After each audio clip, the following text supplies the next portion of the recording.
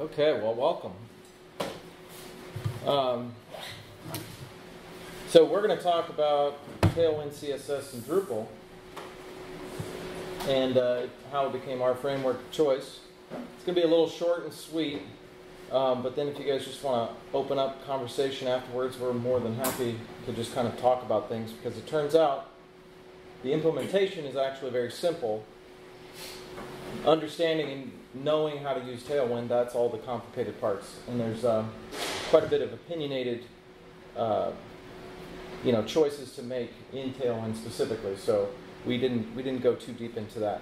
I'm Brandon Ratzloff, and this is Stephen Williams. And Conference Catalyst is our company, and we do event management and association management. Recently, we actually did a presentation yesterday on our product Conflux, and Conflux was a virtual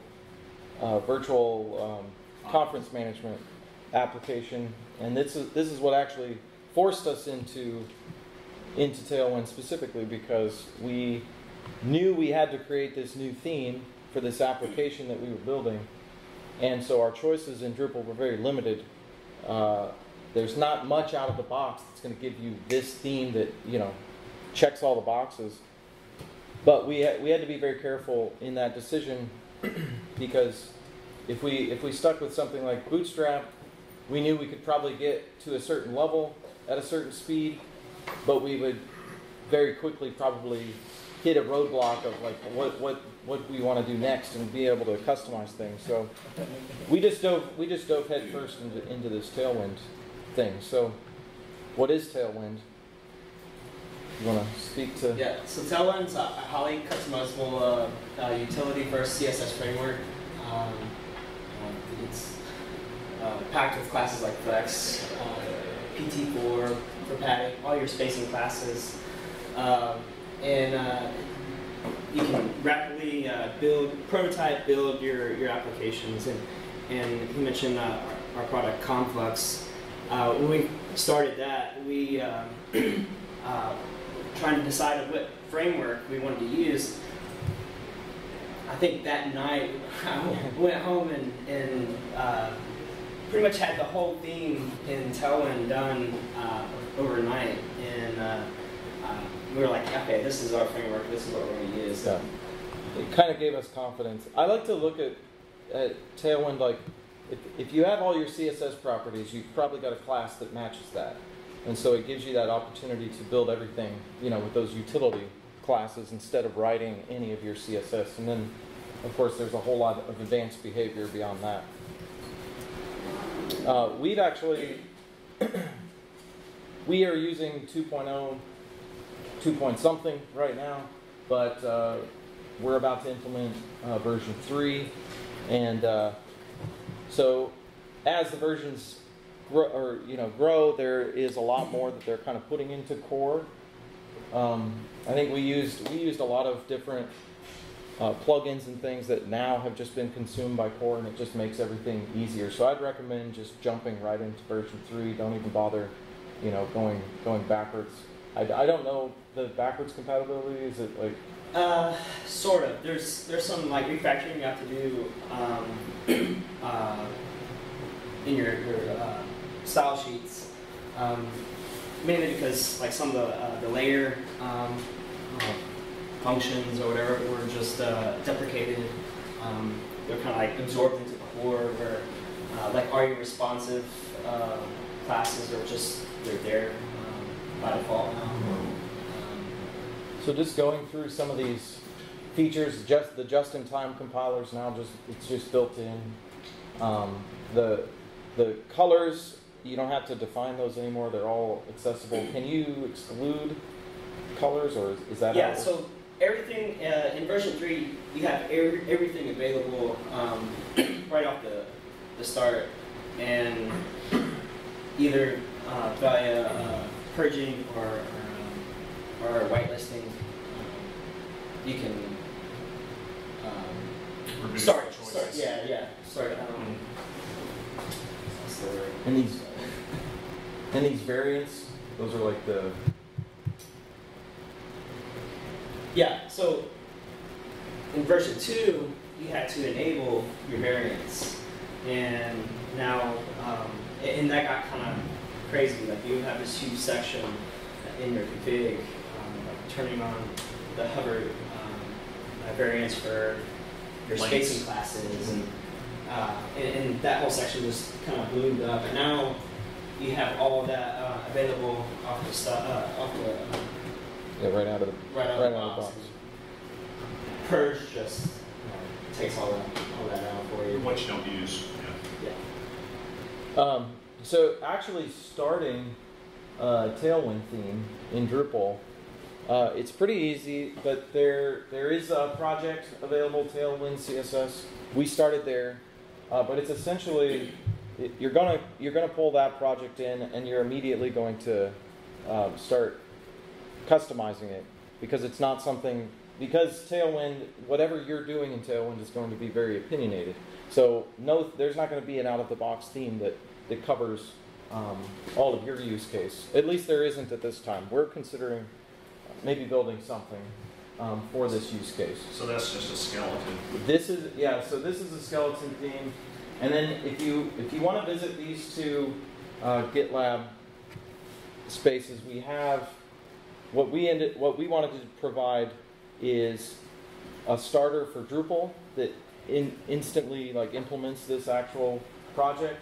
So we've got a Tailwind starter project, and if you use Lando, you can just start this right up. It'll install Drupal, and then you'll be ready to theme kind of right away.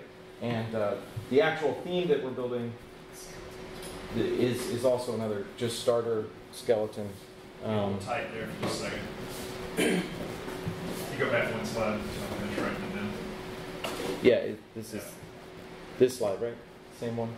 Oh, no. Yes, that was one you did. Yeah, yeah. Tailwind CSS. So our theme here, it's also a skeleton theme, but we're using Laravel mix to build, and we have some NPM packages and stuff to support Sass. So they're the same thing, but one has some extra there. Yeah. Some added functionality, so you can write some Sass if you want to. So we feel for me. All right, thank you. And we'll probably put this into Drupal.org at some point. But the whole namespacing thing, I don't know. We don't want to clutter it up. So, but I did want to show just really quick kind of what comes with this. So, because you can pick and choose however many plugins and things you want to use, we're trying to keep this very simple. And so the config file is pretty small. Turn the lights on. Oh yeah. 2.x is our config file is enormous actually. So let me go back there. Yeah. So really, this is the theme, right? Yeah. So the project comes with Lando, so you can Lando start and build that, and it'll pull in and build Drupal, and then give you this theme, make it available for you. And what is interesting here? So Webpack. You want to go through any? Yeah, this is our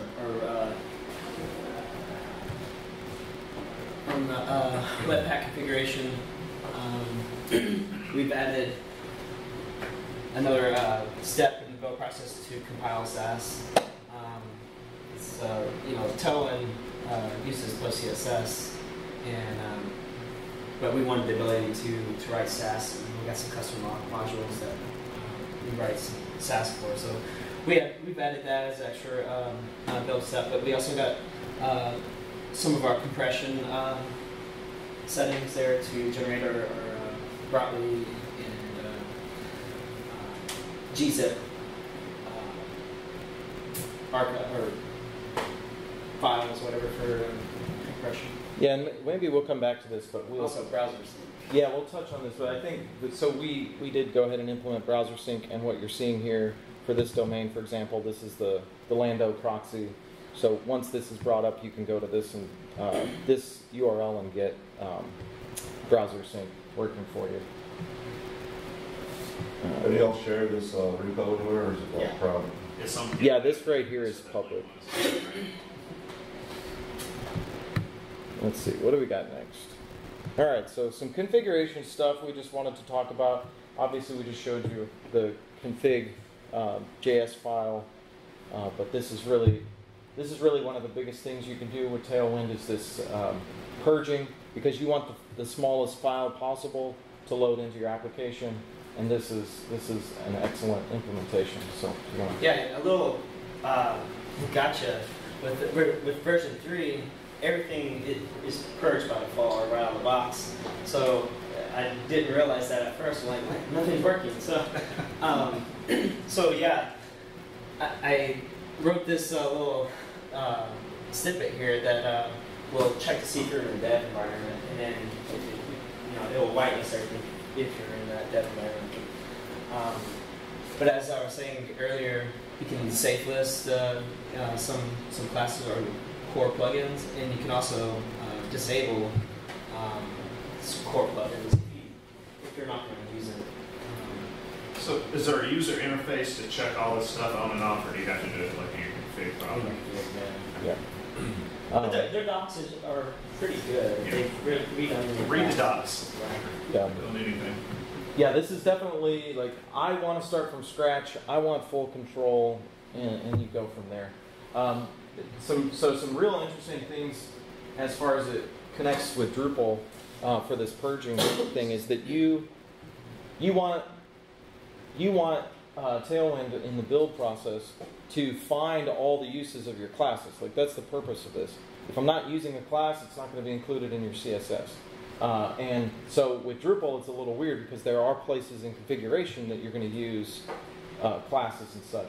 So that's where, like, you want to set it up so it looks at in your template files in Twig, and then also your config directory. So your config sync directory, where you're using classes and views or fields or whatever you have configured. And it works really well. So it'll just go through your entire config directory, and if it finds any class patterns, it'll go ahead and include that. I've added we've added the .theme file.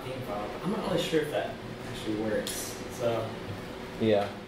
So like if you have any pre-processing going on and you're adding classes, in your theme that way, that one may or may not work. There might be some regex that you can write to. Yeah. I gotcha. Yeah, so then kind of to extend that, Drupal views specifically and other configuration fields, they want you to be safe. So they do not allow you to use the colon, which is Tailwind's default go-to. So if you have a class, I don't know, think it's small colon, or whatever. Like your responsive classes or hover. What's that? Yeah, hover. Yeah. Your pseudo selectors, whatever classes. It will parse out that colon. So in that Tailwind config, we have the ability to change that separator, and we ended up using double underscores, and that's worked well for us. Yeah. It's that the class field in the views is it's kind of limited as far as characters, so it does eat into that character count. So sometimes when you're writing a lot of classes, you might run into that the space issue or the character limit issue. And just speaking to that, so because Tailwind is kind of solving this idea of being able to write properties via classes, I think it's really accessible once you're past all the technical setup for a user. So we have content managers that they can learn Tailwind, and then they can use it directly in Drupal in our applications that we build, because we can expose things like block class. We can use the block class module or menu attributes, layout builder styles and things, where you can just start plugging in classes all over the place and right into Drupal, and then actually get your styles applied. Or are you about to go over that? What was the question? They come in as blocks. So that works.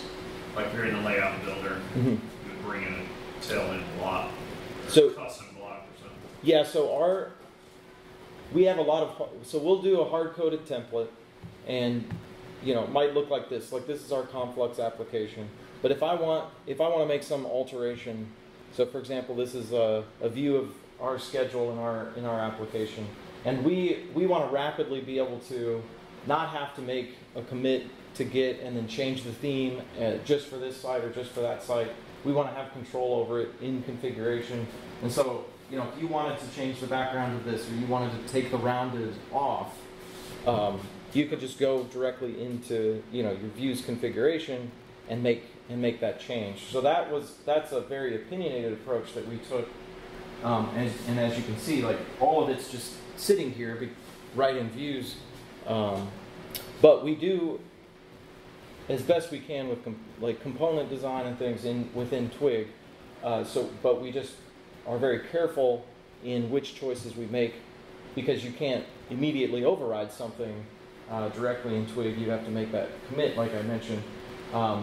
So the modules that I'm pointing out, the block class, menu attributes, these expose configurable fields and things like that directly in Drupal, so that you can just type in your classes and inject this information. So it kind of gives us a style on the fly kind of approach. You want to explain that bootstrap layout? Yes, I do. Okay, so layout builder specifically, I think this is an area we personally want to spend a lot more time in, but there is a layout builder styles and bootstrap layout builder in Drupal that I think they've done an excellent job with. It's a UI for... Yeah, it provides a stylable, or a UI for styling different things. I'll just use... Yeah, I'll use this example here really quick for us. See if I can make this work. Probably a block is the best example. So if I manage attributes here, like for example, in this particular case, there's all of these fields that are injected into the template specifically when you're placing a block in layout. And so having Tailwind available, you can immediately, like this is, for example, would be only adding a margin -6 on the large view. And so we can kind of style things on the fly. And we use tools like this to just plug in whatever our settings need to be.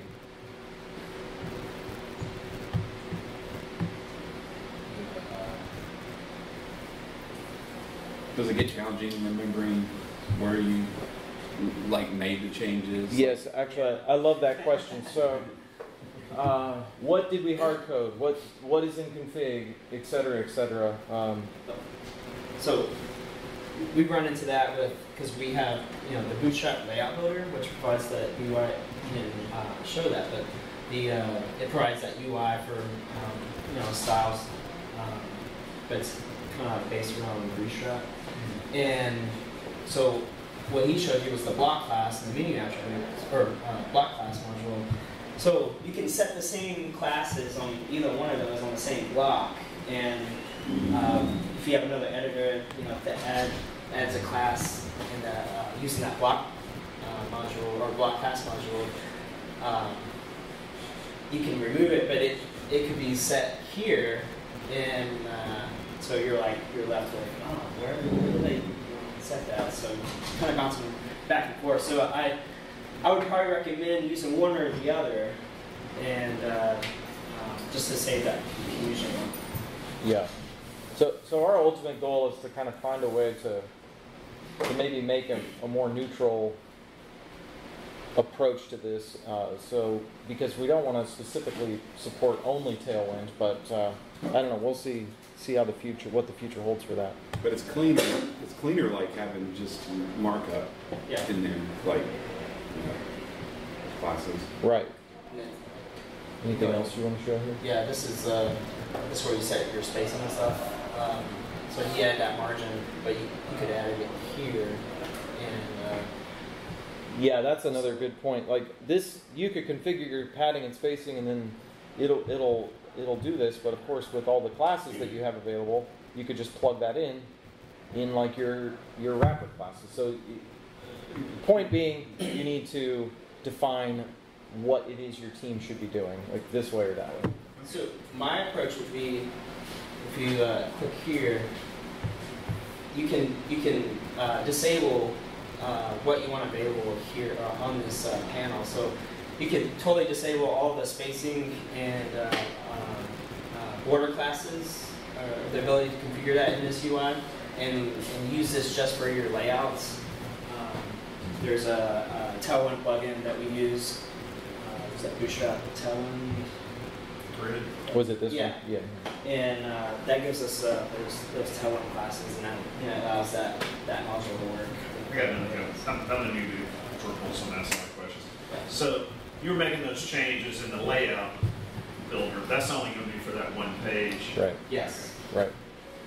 And or whatever your articles. yeah, it's very so. Articles, So that's the challenge. It's contextual placement, and I want it to look a little different this time versus the next time I place it.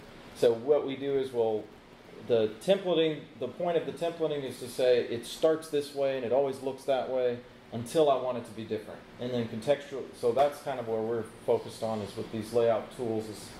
Is I need padding here and I didn't need it, by default. You got a long paragraph, you need more padding. Yeah, yeah. A couple things we've kind of touched on. So use it. I think we're all trained to use Sass at this point, and it's like the go-to.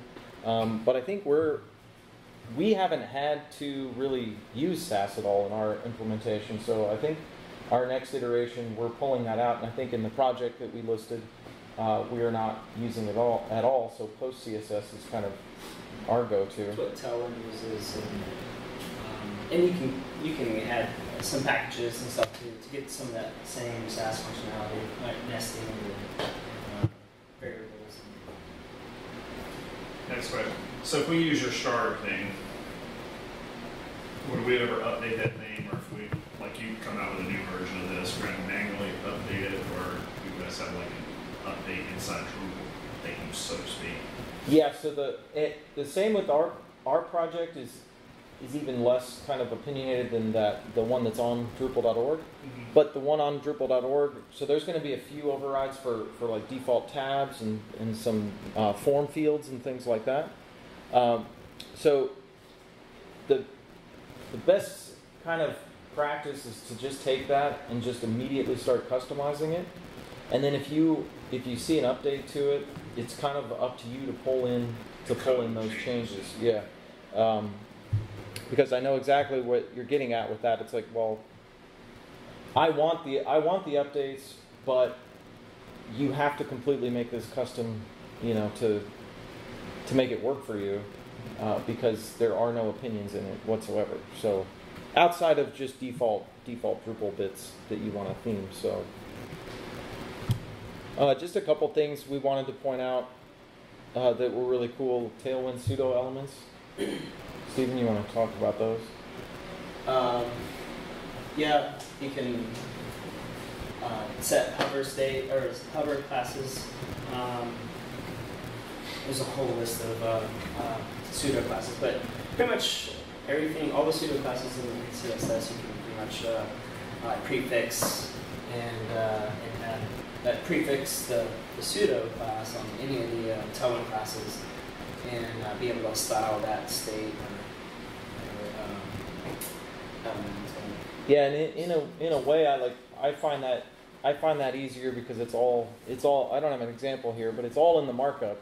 So if you have a component like a button and you want to see it hover, like essentially your entire class list is going to be, readable in that section. So you're going to see what its initial state is because you're going to have a BG primary or a BG blue 500 or something like that, and then you'll have BG 700 for hover, __ hover in our case, and so you can kind of see, in a way, it's like you can read through your classes and know the behavior of the component, and which is pretty cool. There's some Tailwind, you can add some plugins to Tailwind, and there's some that will let you do like your first and last selectors, So you can do first, hover, and then margin bottom through.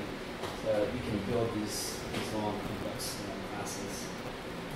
And then again, like typography, for example, it's not something you have to use, but it just helps you get there faster with your default plugin.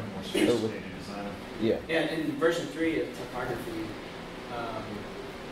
you can add classes to that container of your Prose, and you can do things like Prose, headings, text bold, and all your headings will have that style. You can set all the colors for all your headings and links and all in that container.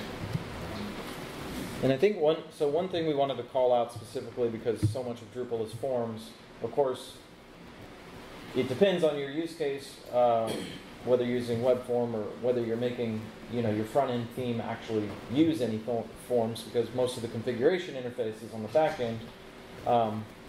But you're not going to be able to take Tailwind forms as a plugin and immediately make it work in Drupal, because Drupal forms are just different, and in probably the most negative sense I can say. But so they're not just going to look pretty like this. You'll have to do some work. Again, that base theme, the project on Drupal.org does help some of that, and we're going to implement some of that in our project as well to try to deal with that. So your mileage will vary on that, but this is a plugin that will help you get started for sure. And I think, so how do you make things fancy? What can you use along with Tailwind? So we wanted to speak a little bit on front-end frameworks, and we like to use Alpine JS. In a sense, it's very coupled with Tailwind. A lot of people use it. There's a lot of documentation. It was kind of, I don't know, they're best friends. We'll look at it that way. And it's a very lightweight framework, and it's a lot smaller than something like Vue or React. And in a sense, if you really cared to, you could say that it's kind of like your next generation jQuery, but it's not really solving all of the same use cases. So here's kind of just I think it's just fewer. You do fewer things. Yeah, it's fewer things. More basic stuff. It gives you the ability to do all this in your markup. Yeah. So there's a few things that you have to be careful of in Drupal, but for the most part, you can use this directly in your templates, just like you would expect to with Tailwind. There's no Tailwind examples here, but we find it to be a very good tool for doing quick interactive, JavaScript-y type of stuff. So we would recommend that. Anything else you want to say about this? Nothing? So then, how are you actually going to work with Tailwind? Well, if you're a front-end person, you're probably using VS Code. And so here's a few extensions that we just wanted to point out. And Tailwind is becoming super, super popular. So the support around it in the ecosystem is enormous. You want to start, obviously, with the IntelliSense, so it can kind of help you autocomplete things and that sort of thing. Refactor CSS is pretty cool. As you're going through your markup, it's going to see like things that you're using and kind of highlight them for you. Prettier, you want to? Yeah, and Prettier is just automatically sort all your classes to their recommended class order. Yeah, and I will say, from experience, sharing the dirty secrets, I think we could do a better job of this for sure. The order in which you place your classes in markup is kind of similar to how you might have used to write CSS, and you want to say, well, the background property comes before the color property or something like that. And it's kind of the same idea. You want to put your classes in the same order so that maybe all of your padding and margins are at the end and the colors are at the beginning, something like that, just so it's some kind of pattern, best practice you can follow with your team. I think these two, the IntelliSense and Prettier, I think those are official VS Code plugins. But Yeah, we use VS Code, but I think they might have something for JetBrains. Yeah, PHP Storm. Yeah. And then if you're not really interested in creating your own designs and things, Tailwind components, component libraries are a very popular thing on front end, obviously. Yeah, so We use that. So there's, these are just some that are listed, but what we ended up doing is we actually purchased the Tailwind UI and also Alpine UI, which we're about to implement as components in blocks. And so they have a list of dynamic components, but then the Tailwind UI is a fantastic resource for kind of any, collection of things that you might want to use. It looks like you can get a React review or plain HTML version of each. Exactly. They have like 500 of them. The only issue that I've kind of ran into with using some of these components is like they don't have the accessibility stuff baked in. So you kind of have to go in and add your labels. And that's the same thing if you use Alpine rather than Unity. Yeah. So just some things that we're looking to implement that we haven't got an opportunity to yet, kind of with this theme that this project that we're giving out to the public.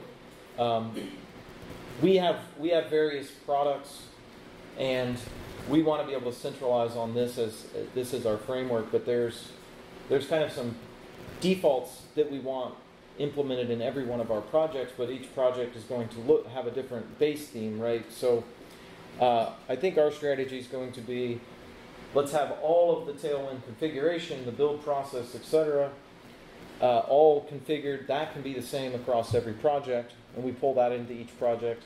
And then each project can have a sub-theme that's based on that. So we're working those details out now so that each project can look and feel and be designed in its own way with its own templates.